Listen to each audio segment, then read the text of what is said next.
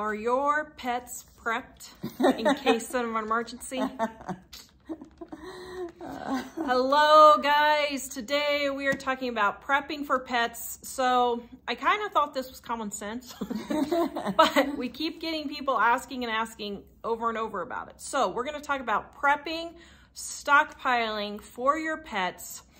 This really isn't that hard. Too hard, yeah. I think you're making it more complicated than it actually needs to be, because basically all you need to do is make sure they have food, their leash, if they're on medications, and that's it. Yeah. I mean, a carrier for the cats, whatever animals. Yeah. Now, first of all, I know a lot of people are going to get mad at me about this, but if there's a true emergency situation, you have to remember, if you're evacuating or whatever, if it's imminent and you have to get out now, human lives are worth more than animal lives. I'm sorry. We love our pets too. We love them to death. Buster, we love Buster, and we would do anything to try and save him, but we wouldn't do anything to risk our lives to save him. Yeah. And so you have to keep that perspective. I'm really sorry. I know some of you are really close to your pets, and I get that, but you have to keep that in perspective. Now, what are you going to do? Our stockpile cookbook, we have a whole list of things in there, totally free, in the description below, that you can go get. Add to the list. We have 125 things to prep for. Add to the list dog and cat food, whatever, gerbil food, goldfish food, whatever. Basically what they need on like what we plan for ourselves, you plan for the animals, what you need on a daily basis, or you're going to need in an emergency. And it's like Tara said, it is pretty simple for the pets. Now, one thing I might do different is, in my car, I keep an emergency supply. And if I had a cat or a dog, I would get a harness leash thing and at least keep that in the car, because those cats and dogs will pull out of their collars with a leash. A carrier, I thought, okay, see, this is how I think things through. I had a cat and I had a cat carrier, but I thought, what if I can't, the door I had to go to, what if I can't get the carrier fast enough and get her in the carrier?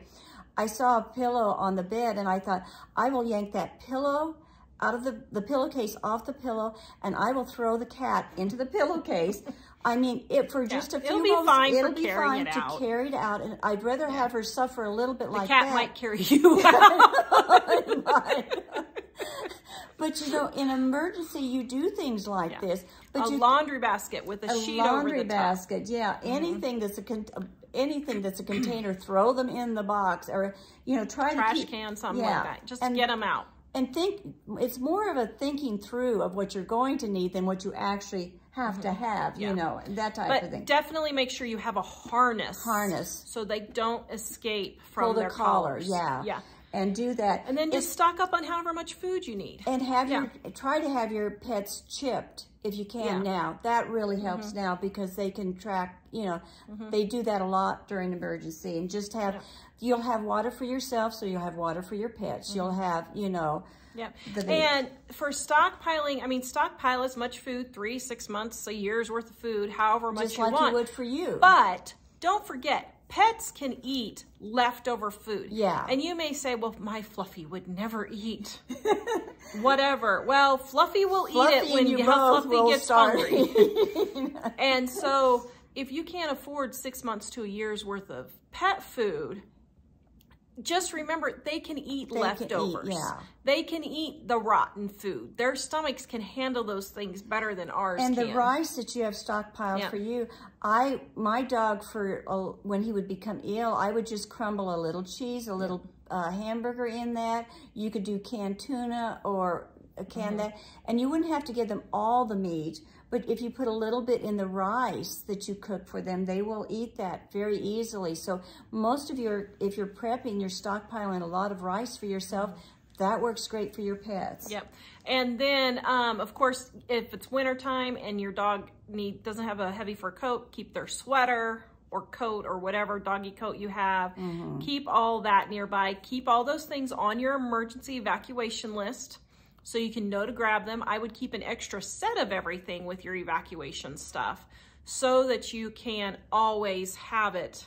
But even something like that, think out of the box. What if I forget their little coat or whatever. You could wrap a scarf around them and tie it around with a string or something, tie a coat around in emergency or something like that. Or a hand towel or something yeah, like that. or hand towel, whatever you need. You can do things like that.